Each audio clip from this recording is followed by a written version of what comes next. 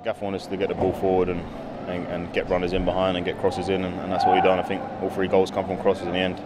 You know, they were great finishes. I mean, the ball from Cess for the second one was fantastic, and you know, like we said, everyone put in a shift tonight.